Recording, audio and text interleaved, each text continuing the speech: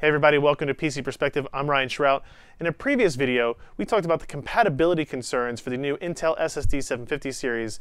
We have one sitting here right in front of us. That's the new PCI Express NVMe product that Intel released just a couple of weeks back.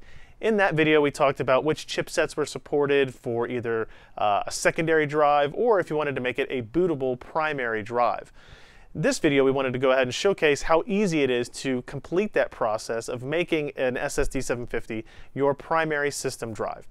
Now, if you have Windows 8.1 or even Windows 10 Preview, this is actually a super simple process. As long as your BIOS has NVMe support, it will show up in the BIOS as a bootable drive. You just set that as the primary system drive and run your Windows 8 installer, whether that be off of a DVD or a thumb drive, hopefully for your sake, and it will show up in Windows installation process as basically any other drive. You go ahead, you complete the installation process. You'll probably notice it will happen relatively quickly since you're using a PCI Express SSD.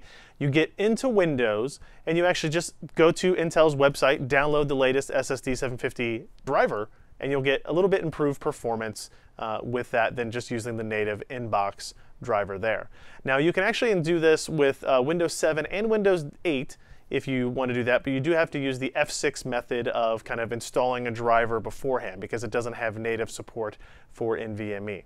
So that's really all there is to it. As long as you have a Z97 motherboard or an X99 motherboard that has support for NVMe in the BIOS, make sure you check Gigabyte, MSI, Asus, all the other vendors' BIOS pages for the most recent updates. You'll be able to boot off of this really incredibly easy. So if you wanted to buy a 400 gig or maybe splurge and get that 1.2 terabyte version of the Intel 750 series product, you can make this your primary or only blazing fast SSD product.